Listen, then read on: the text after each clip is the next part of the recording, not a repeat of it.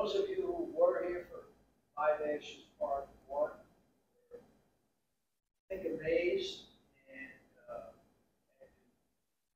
elation that came across from Geoffrey Bar, who lived through this with his parents, and now he lives through it with me. Yeah, I know, it's a horror story. But in any case, let's give Geoffrey a hand, and let's get the Part 2 of Live Ashes. Come over here. Let me turn this thing on. Is it on? It's got to turn green. Yeah. It is green. Is it green? Okay. Thank you very much for coming, ladies and gentlemen. First thing I'd like to say is that ever since I've worked with Wayne, I've discovered that he's a Class A class. He has encouraged me, and it's because of him that I've been able to do this. And thank you very much, Wayne. Well, thank you.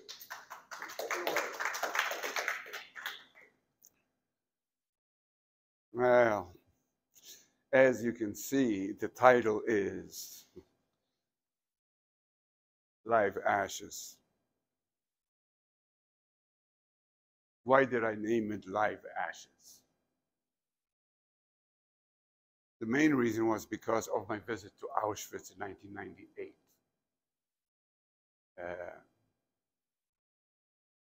I went to Auschwitz I,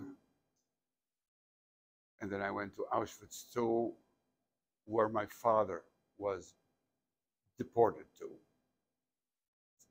It's called Birkenau. It's about 3 kilometers from Auschwitz I, the original Auschwitz. It's about a 1.5 mile walk. But anyway, so when I was at Auschwitz II, where my father was, I went where the gas chambers and the crematorium were, and they're all blown up so you can't see anything. It's just rubble. But off to the side, there was a pit that was cordoned off. And that was where the ashes were dumped. So, though it was cordoned off, I walked on it, and I stood on it. And I said to God, which I wasn't on speaking terms with at the time, I demand to have that you give me what was killed here, the energy, the creativity, the intellect. And I suppose that in a way, the Lord has answered me. I have had a few close calls that I was saved from. And when I look back at my life, there are so many close calls. But of course, because of what my parents went through, I was not happy with God. You know, it was like somebody I really didn't want to know. For a long time, for many decades,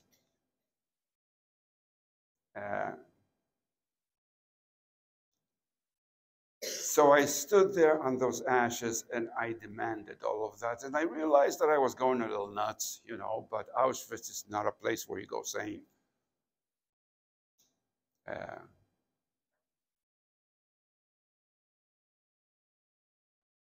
One of the first things that I looked at when I walked into Birkenau was, how could I escape from here?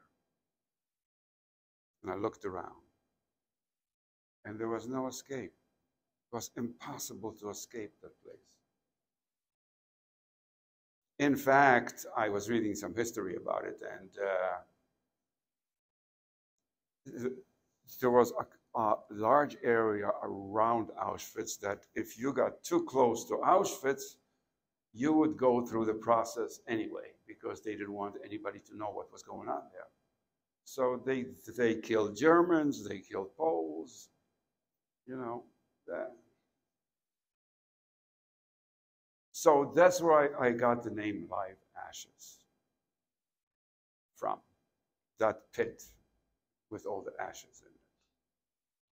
I began thinking about when I went back to my hotel in Krakow. I began thinking about what if those people lived? What if those people had children? What would they have become? Would they have become scientists, teachers, psychologists, philosophers, politicians? Maybe they would have created something in medicine or in pharmaceuticals that would help mankind in general. So that first night after Auschwitz in my hotel in Krakow, I don't think that I was quite sane that night, but for good reason. Now, I have two gizmos here that I have to operate. I have to operate the microphone and this thing over here. So let me try. I have to hit that, right? It doesn't. It's not doing it, Kristen. So anyway, so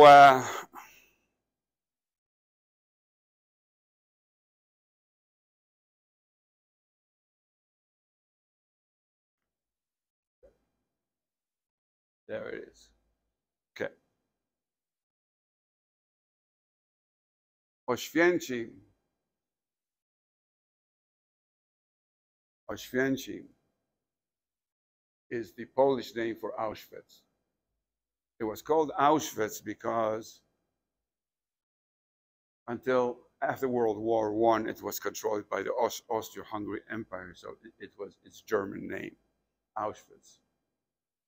Birkenau in Polish is Brzezinka. I was born in the city of Lodz, right there, which is about 160 kilometers from Warsaw. 100 miles from Warsaw. Lodz was known as Poland's second largest city. It became a large city in the mid-1800s where Lodz became a textile industry and a railroad hub. And it was compared to Manchester in England. It was the Manchester of Eastern Europe. It had a population of approximately 200,000 to 230,000 Jews that were mainly involved in the textile industry. It was Poland's second largest ghetto next to Warsaw, and that's where both my parents were. You know, it's kind of interesting that in junior high school, I decided that my heroes were James Bond and Gandhi. You know, every guy can understand why I would like James Bond. When it came to Gandhi, it took me a little while to realize the implications of his wardrobe. But it also indicated the dichotomy of my mind. On the one hand, I searched for answers. Why did this happen? How did this happen? How can human beings do this to other human beings? And I'm not talking only about Nazis against Jews, because they killed a lot of people, homosexuals, communists, social, anybody who didn't agree with them, they killed in some way, shape, or form. So anyway, my father completed his compulsory military service in Poland in 1937, but when the war began, or it was coming, he was called back into the Polish army in 1939, and Germany invaded Poland on September 1 of 1939, and the war was on. make a long story short, my father was captured. And he was imprisoned in a POW camp in Czechoslovakia until January of 1940, where he came back to Lodz just in time for the Lodz ghetto to be created and closed. Now, let me emphasize this. When we think of a ghetto in this country, what we think of is a poor area of town where certain people live, you know, like a black ghetto. This was a Jewish ghetto, but it really wasn't a ghetto because they were forced into that part of town, and then it was blocked off from the Polish sector. So it was a prison. It was guarded by 213 sentry posts. It was walled off. They had brick walls. They had barbed wire. Just to give you an idea, well, let's see if this is going to work now. This was the size of the ghetto. Let me get this thing out, because I'm told that if I don't speak into this, you can't hear me very well. This was the size of the ghetto. There were about, at its height, there were 260,000 people in there. At its height, there was 260,000 people in there. This is a picture of the leader, the Jewish leader of the Lodz ghetto was Rumkowski. He's right here. And he's talking to Himmler, who was the Gestapo and SS chief. This is Rumkowski, and this is Hans Bibo. Hans Bibo's job was, he was like the Oskar Schindler of the Lodz ghetto. But he was no Oskar Schindler. At the end of the war, he was captured by the Russians. He was extradited to Poland. He was put on trial in Lodz, and he was hanged publicly.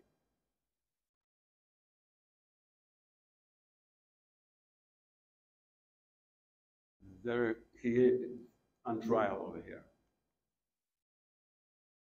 Now, the main reason why the Nazis wanted to keep the Lodz ghetto is because the Rumkowski and the Jewish administration ran the ghetto with an iron fist. They even had a police force recruited from the Jewish underworld.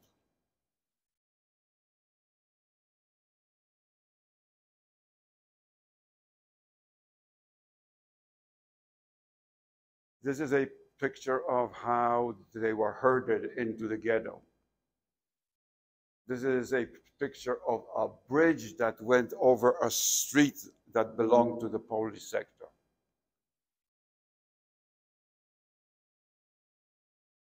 In the summer of 1942, the SS asked Rumkowski for 10,000 children. So he made a speech in front of the population of the ghetto. I'm paraphrasing. Give up your children. We're on the edge of extinction. If you know what I know, you can sleep at night. This way, I'm the only one who can't sleep at night. These were the trains that they were put into. No, those weren't the trains. Those were the trains into Auschwitz, sorry.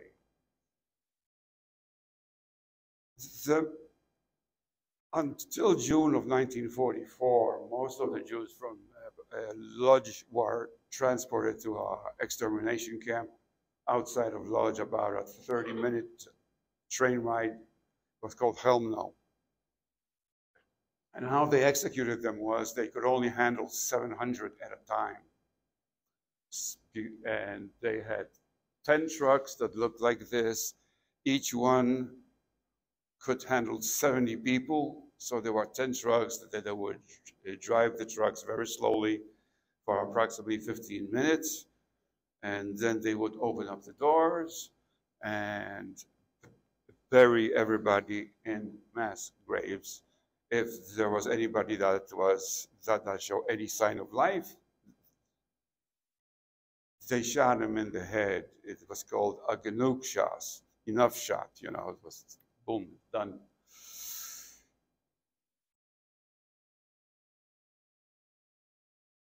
Once they got to Helmno, there was a castle there that they were told that they would be transported to the east where they would have more food and jobs and all of that, and to write postcards back to their relatives in the Lodz ghetto that everything was nice and rosy.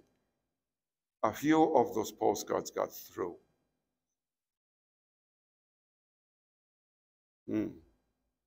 Wrong way. Maybe the right way. This was my father. He was born in 1914. He died in 1969 of cancer.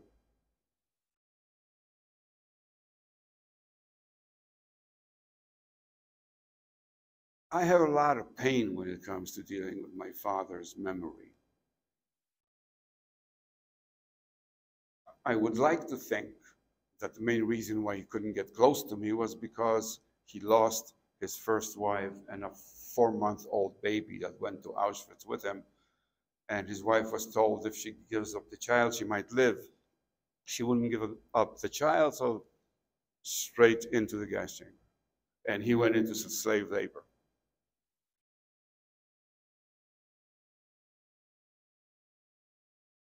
This was my mother.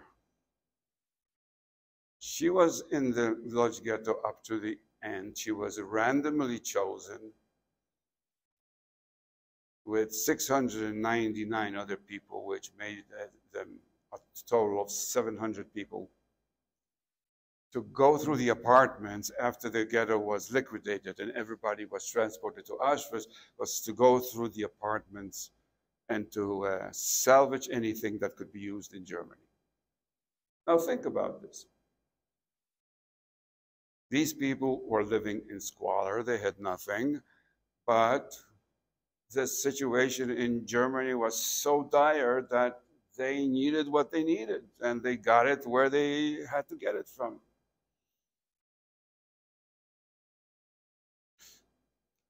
This is my sister. Her name is Helen. If you want to know who we are called the second generation, G2. She is a perfect example. She's 4 years younger than I. She has very vague memories of Poland, very vague memories of Israel, because we went from Poland to Israel to the United States. Her English has no accent whatsoever. It's like, I've been here since 1958, and people still ask me, where are you originally from? You know? So I always say, guess. The majority is from Eastern Europe or Germany. Close enough for me. Well, to give you an idea as to who we are,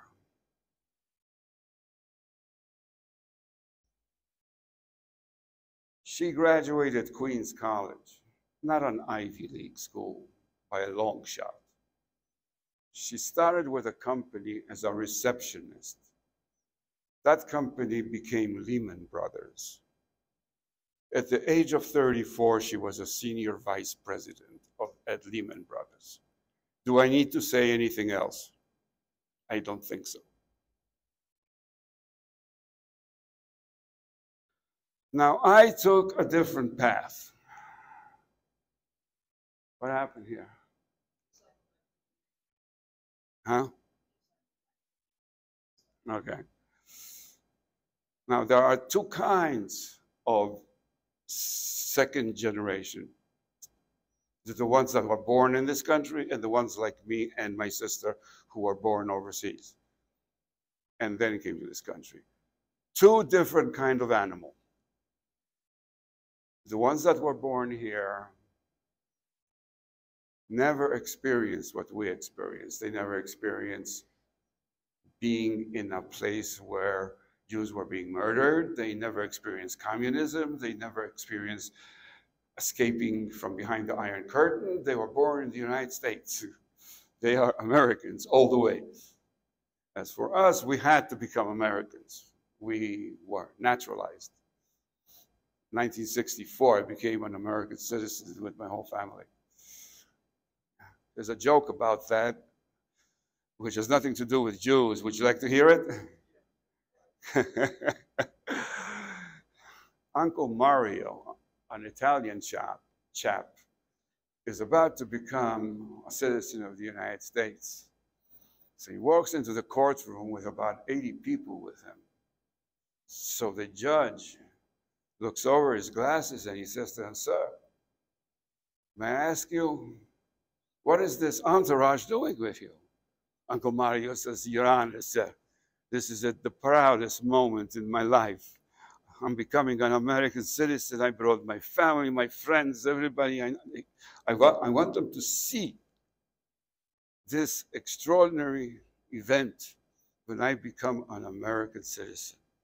So the judge rolls his eyes, looks over his eyeglass, and he says, "I will allow it as long as everybody's here. But before you become an American citizen, you have to take a little test on the history of the United States."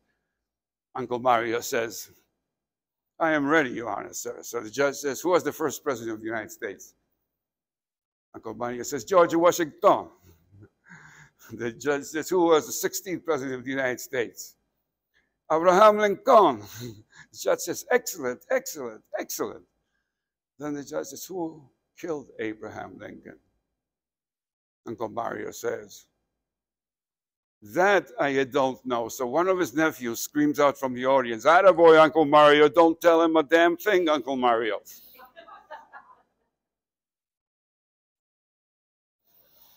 So what was I talking about before this joke? Yes. So that's who we are. But I took a different path, and not many people know this about me. But here I am at the age of 27. I was the fastest gunslinger in the West.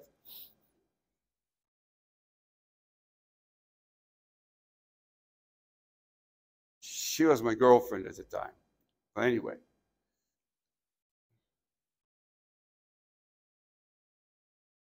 But the issue with my father persists until this day. He never took me to a soccer game. He was unable to get close with me. He was unable to get close with my sister. He was unable to get close with anybody. He was consumed by what happened to him and his family. He had two brothers. Both of them were killed. One of them was caught smuggling food into the ghetto. So he was executed on the spot, and the other one, no one knows what happened to him. And his parents died of old age, disease, and starvation, and malnutrition, and all that. You know, it was hard to tell because people just died, you know. So anyways, after Auschwitz, he was transported to a concentration camp outside of Nuremberg called Flossenburg, nasty place. And 4 or 5 days before the US Army liberated Nuremberg, the SS put 15,000 Jews on a death march. He was one of those. And at the end, there was only about 3,000 left.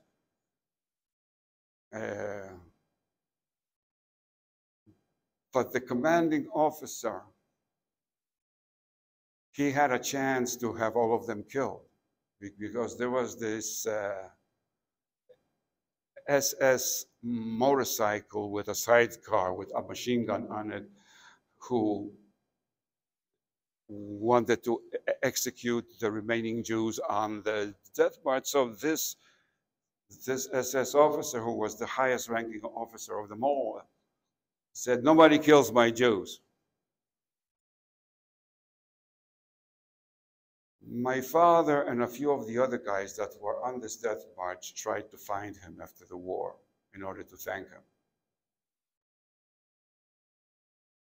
They didn't get very far. What they found out is that he was captured by the Russians, and he was probably sent to one of those gulags in Siberia, and he probably died there. But if it wasn't for "Nobody kills my Jews," I wouldn't be here talking to you right now. Now, in my previous talk, I also described that I am here because of a decision that Hitler personally made.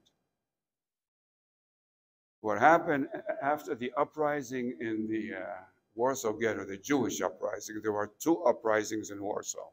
One in 1943, which was the Jewish uprising, and 1944 was the Polish uprising. When the SS had trouble putting down the uprising in 1943 in the Jewish ghetto, they leveled the ghetto with artillery and from the air. There was nothing left of the Warsaw ghetto but rubble, but there was still resistance going on in the rubble. And the leader of the resistance was a 22-year-old by the name of Daniel Anielowitz with his girlfriend. And they got caught one day in the rubble and burned alive with a flamethrower.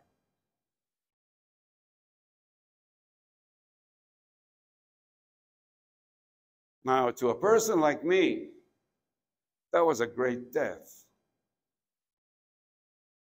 To die in battle with your woman at your side, and both of you die, so neither one will mourn the other.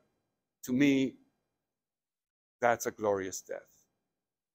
As crazy as it may sound, with my background, that's what I feel. I didn't come here to fool you. I didn't come here to be an academic, even though I could if I really wanted to. But it wouldn't be right because I don't have a PhD. I should, though. Maybe if I live another 25, 30 years, I may get one.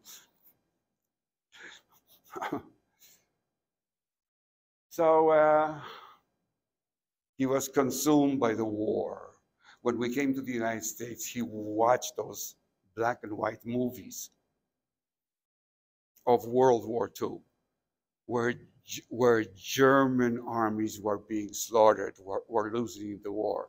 He used to thrive on that. He lived on that vicariously. He was the only one that was left alive from his whole family. And I'm talking about his core family. We have cousins here, okay, who came to the United States right around World War I, and they lost contact with the Polish family. Well, anyway, the wife of one of them became interested in ancestry, and she found us a year and a half ago. So all of a sudden, we've got about 8, 9 more cousins in the United States. Don't ask me to tell you how we are related to them. I can't get my head around it because my entire life, I believed, as we were told by our parents, that everybody was killed. But evidently, not everybody was killed, and I just can't wrap my head around that. They are all the children of these survivors, or the ones that came before World War II. They're all professional people. They all have college degrees. One of them is a doctor. 2 of them are speech pathologists. My favorite cousin, who has enjoyed annoying me ever since I was 10 years old. Ladies and gentlemen, this you have to hear. His name is Irving. Not only that, but he grew up in Irvington, New Jersey. Too Jewish. Too Jewish, you know. That was supposed to be a Jewish joke. But I suppose that what I'm talking about isn't putting you into a humorous mood, is it? There are also Auschwitz jokes. Would you like to hear an Auschwitz joke?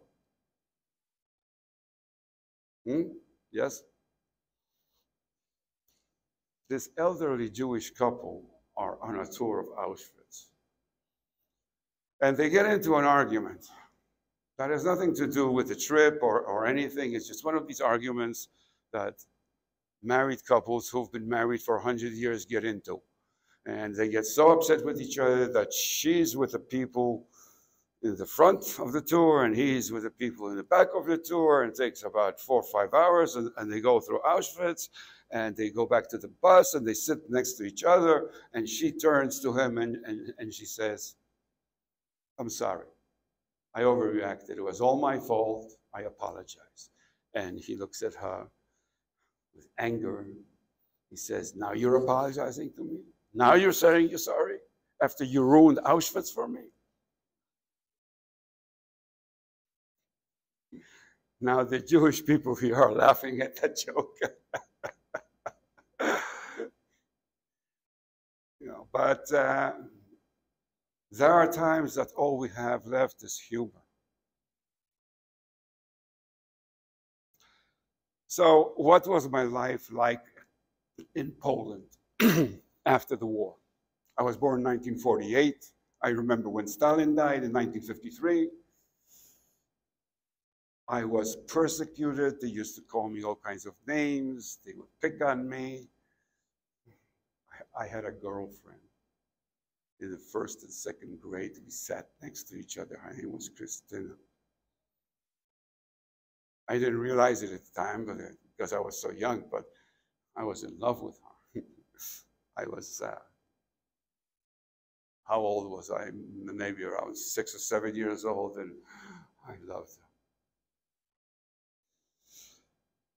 So when the weather was good after school, I would ride my bicycle to her neighborhood, but her neighbors, those little boys that were her neighbors, started throwing rocks at me. Long distance, I would say 30, 40 yards. Nice size rocks too. So I threw rocks back at them. Did not realizing at the time that I was exercising my pitching arm, you know, for Brooklyn.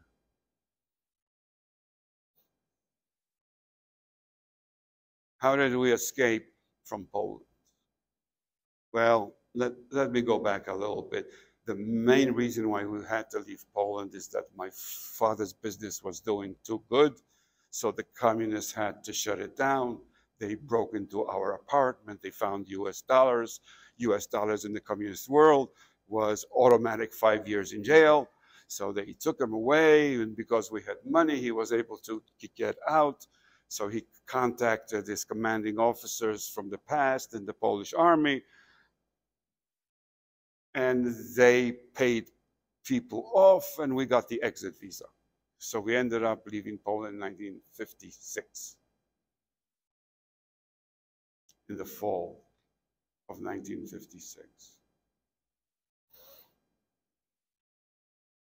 So it was by car from Lodz to Warsaw, by train to Bratislava, Czechoslovakia. We were stopped at the border.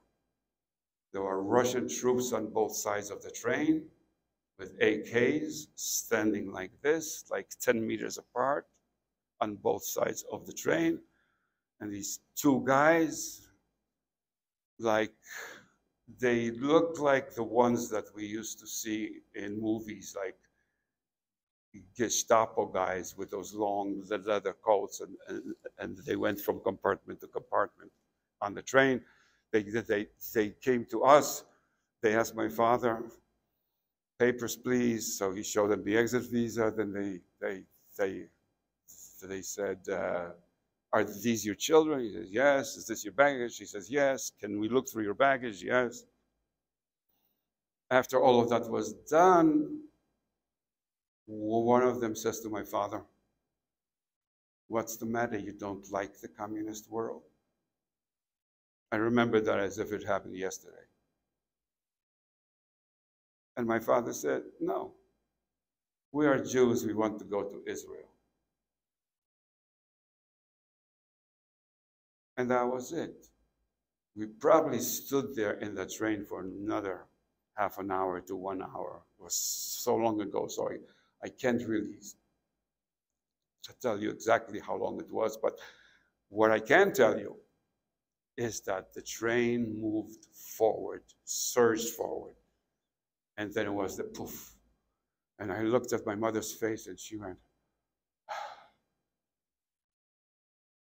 and not long afterwards, we were in Vienna, Austria. The lights, the people, how they were dressed, was the free world, the cars, blew my mind. I just looked around, my jaws dropped. Because Poland was very drab looking. You know, it was a communist country. They wanted it run the communist way. But here we are in Vienna, and I tried eating a banana. This was the first time that I had a banana in my life. Boy, did I get sick. So from Vienna, we took a flight into Athens. And Athens was hot.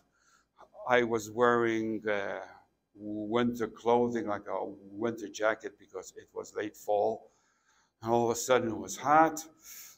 I took everything off. We took another aircraft to Israel.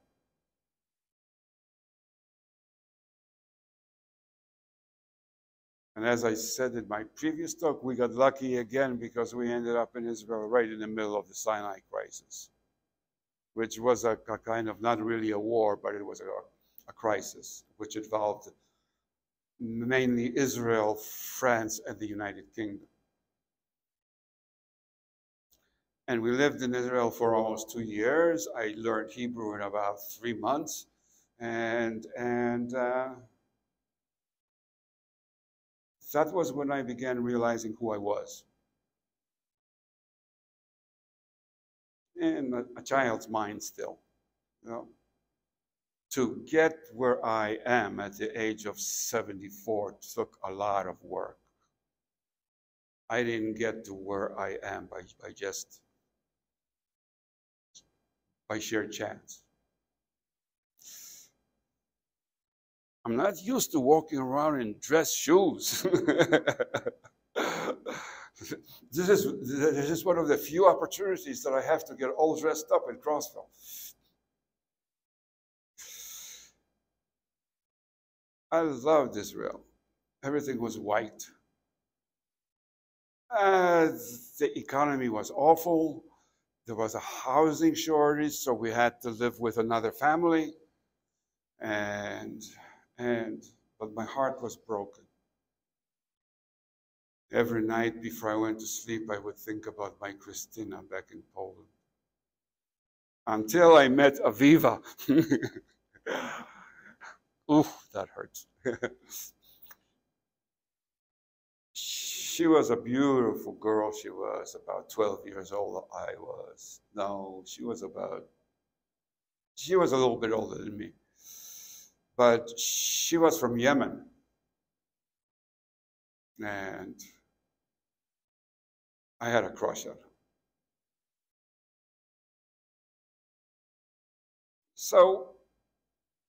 But my parents came to the conclusion that if we stayed in Israel, both my sister and I would have to go into the military at the age of 17. And they couldn't stand losing any more of their family members, so they decided to come to the United States. So we came to the United States. It was a long trip. It was an arduous trip. From Tel Aviv by car to Haifa, then in Haifa on an Italian passenger boat that was called the Pacha. And I was standing at the ship.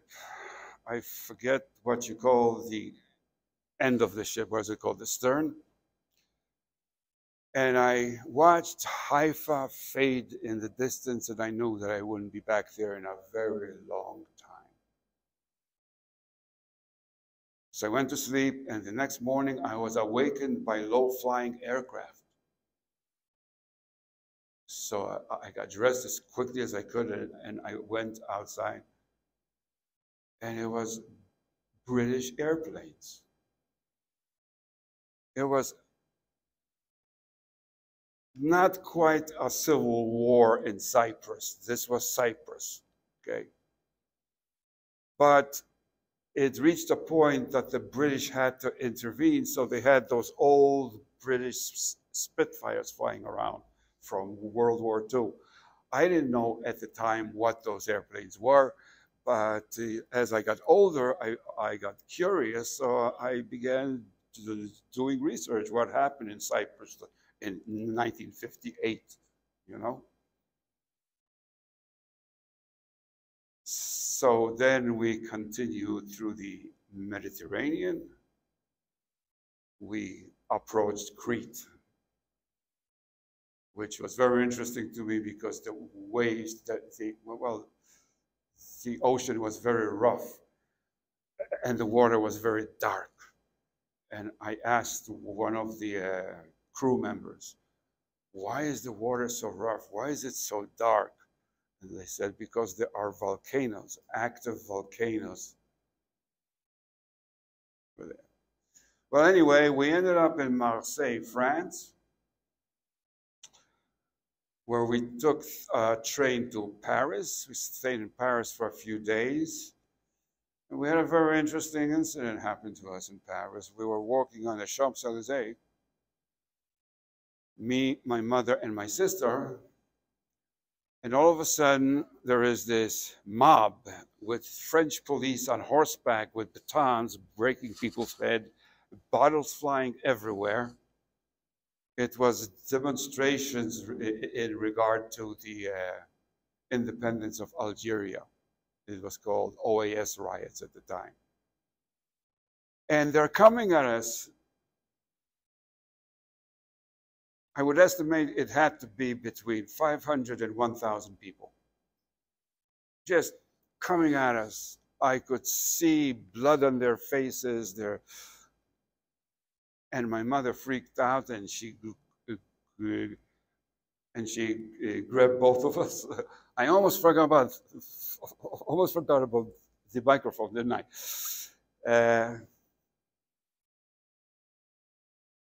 And it passed. I didn't feel anyone even brushing against me. It was unbelievable. They were gone.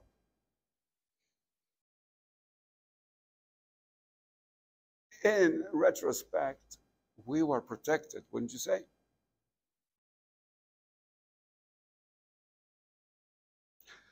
So then the next day we took a train to Brussels, where we boarded Sabena Airlines, a propeller job. And we flew across the Atlantic, and we had to refuel in Greenland, and then we ended up in Idlewild International Airport, which became JFK. And here we are in the United States of America, and we're living in the slums of Brooklyn. And all I hear is, them bums, they left us, they went to LA. They're talking about the Brooklyn Dodgers. Right?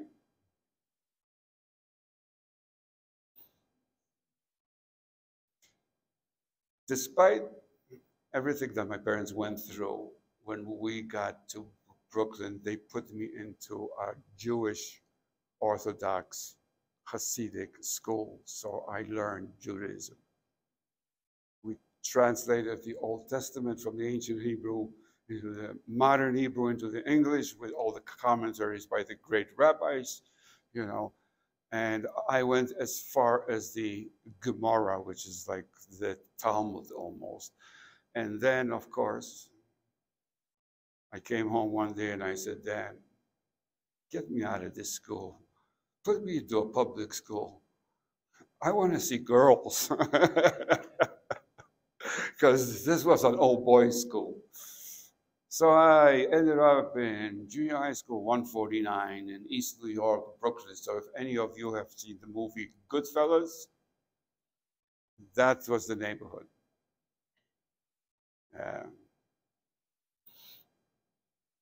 It was, in a way, a wonderful time in my life. We were all dirt poor there, all kinds. Jews, Italians, Irish, Germans, immigrants from Castro's Cuba. We were all dirt poor, but we were a white enclave, completely surrounded on one side by Afro-Americans and on the other side by Puerto Ricans. So we had West Side Story in East New York, Brooklyn. No. But at least there was honor among us. Yes, we were prejudiced, we were bigoted, we called each other all kinds of nasty names. But when it came to a fight, when a man was down, it was over. There was honor among us. And I got into playing stickball. Do any of you remember what stickball is? Yes? Anyway, so where we lived was across from a high school football field. It was Thomas Jefferson High School, and it was walled off, high walls. I would say that the walls were about 10 feet high. And we borrowed chalk from school. Notice I said borrowed. And we drew a rectangle. And this is where we played stickball. And we aimed at the second floor window, the second one from the corner window. Why did we aim at that window? One of our friends lived there. You know, and if you hit that little pink ball right, it could fly a long way. It could go 300 yards easy. So we were aiming at that window all the time.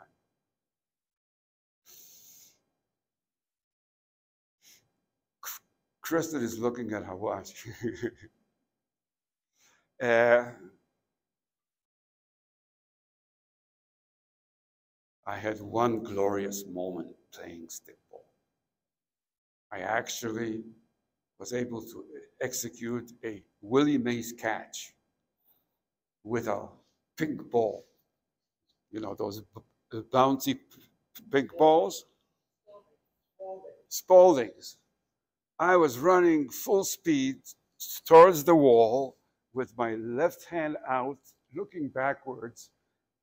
Looking back, did you hear me? Looking backwards, and the ball just landed in my left hand, and I caught it.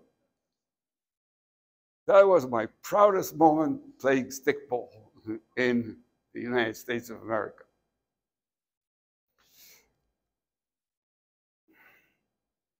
I suppose that what I would like to conclude with is I have had to deal with this issue. I know a woman whose mother killed her father. Try living with that. You know. So we all have our crosses to bear. And to each of us, our cross is the worst. You know? I don't compare. I don't compare what is worse. Because pain is pain. And the whole object of life, in my opinion, is what I have done. And I decided that I was going to be defiant. I was going to be a success. I was going to do what I want to do. I will live my dream no matter what happened in the past, because the past is the past. I don't hate Germans. I don't hate Poles. I don't even hate Russians, especially now. You know, I would like them to lose, but that's another story. But there are members in my family who will not buy a German car. I bought a German car. You wouldn't believe the trouble they gave me. You know what I'm talking about, right? And there are members in my family who won't speak one word of Polish, because there was a lot of anti-Semitism in Poland. And I keep on telling them, it's only a language. You're not in Poland anymore. And I have a few members of my family who speak German, but they won't speak one word of German. I tell them it's only a language. And I remind them that in the Jewish Old Testament, it says, the sins of the fathers shall not be visited upon the sons. And I have had contact with many Germans and many Arabs in the United States, and we all had a good laugh. You know why? Because we were laughing, especially those who are Arabs. Would say, if we were back in the old country, we would try to kill each other, but here we're friends, and look, we're having dinner together. So, the United States of America, for the second time, has healed me. The people of this country have healed me. I have lived in the Northeast, in the Midwest, in California, and now I am in the great state of Tennessee, in the metropolis of Crossville. And you know something, I feel comfortable everywhere in this country. You people, and I don't mean it, you people, you know, Americans, you made this country. You helped me heal. Keep it that way. Stick to the ideals of our founding fathers, to democratic principles, to liberty and justice for all. All. There is no law that says that you have to like Jews. There is no law that says that you have to like blacks. But as a nation, everybody should be equal under the law. No matter what race, religion, what country we came from, we should all be equals under the law. And that is why I feel so comfortable in this country, even in the South. I watched the civil rights movement from up north, from New York City. I saw what was going on here. To be honest with you, I wouldn't have stepped one foot in the South until the 1990s.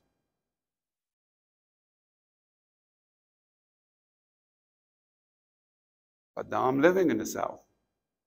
And I love the people in the South. I don't agree with them when it comes to certain things regarding politics, but this is a free country. They can say what they believe, and I can say what I believe. I can be who I want to be, and so can they. So this is a nation that was created to heal the downtrodden, like it says on the Statue of Liberty. Amazes me that there are people in New York City who have never been to the Statue of Liberty. It's unbelievable. There are people in this country who have never been to Washington, D.C. It's unbelievable. When I went to Washington, D.C., I felt like I was in a holy place. Keep it that way. I suppose that's all I have to say for now. If you have any questions, we have a few minutes left. Thank you.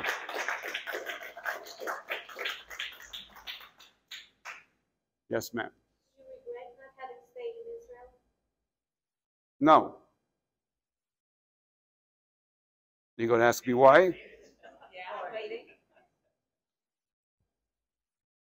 For what it's worth, I think that the United States is the greatest country in the history of mankind, and I would like to be a part of it. Israel, as a Jew, it's very nice to have a country that will accept me in case anything bad starts happening to us anywhere else. It might even happen here. I doubt it, though. No regrets. Regrets? I have a few. Too few to mention. Anybody else? Are you familiar with the Jewish Jerusalem Hurricane? The Jerusalem what?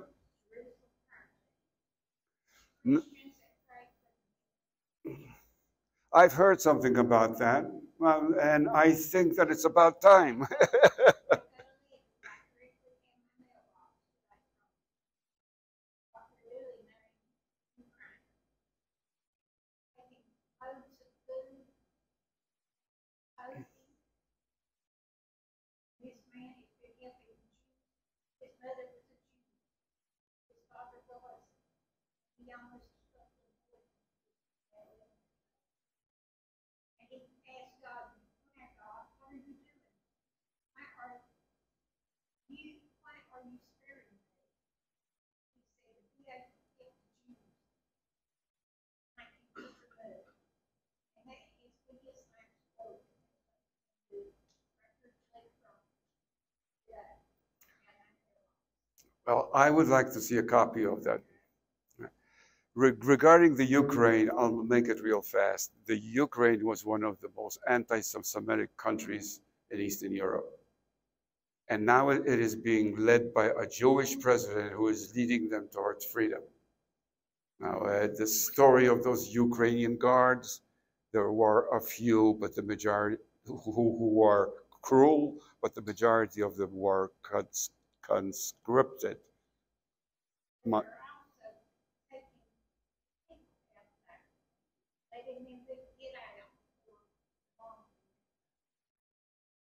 Are you talking about now?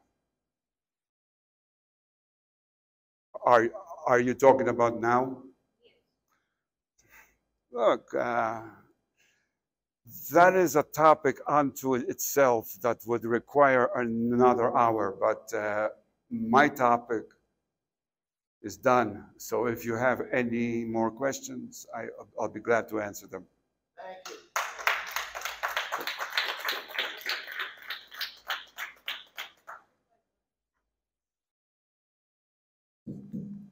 I think our microphone wasn't working too well. Because you did all you could, but it kept going in and out. So I apologize for that. I don't know. Did everybody hear me? I could hear you, but my ears are good. I could hear me too, but I wasn't listening to myself. Thank you for coming. Thank you very much for coming.